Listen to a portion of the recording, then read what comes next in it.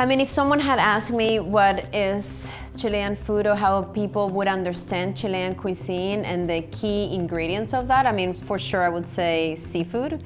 But at the same time, I think it will be about home cooking. I think the cuisine is you know, it's a mix of indigenous traditions and, you know, obviously the introduction that we've had from Europe in so many different ways between France and Spain and German.